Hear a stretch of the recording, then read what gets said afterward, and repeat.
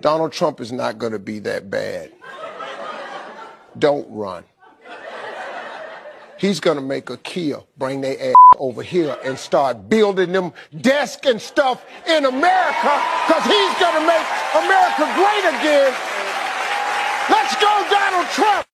The vote for Donald Trump in 2024 is going to be so overwhelming that they are going to have to stop him from being on the ballot. That is why they're doing all of the indictments. The goal is not to put him in prison. The goal is to get him at least one guilty felony charge, which will keep him off the ballots in several states. The reality is that the Democrats have demonized Trump so badly, and people are looking at the fruits of Joe Biden and going, wait a second here. We didn't have it that bad during Trump, and guess what? It's worse now during Biden. You lied to us.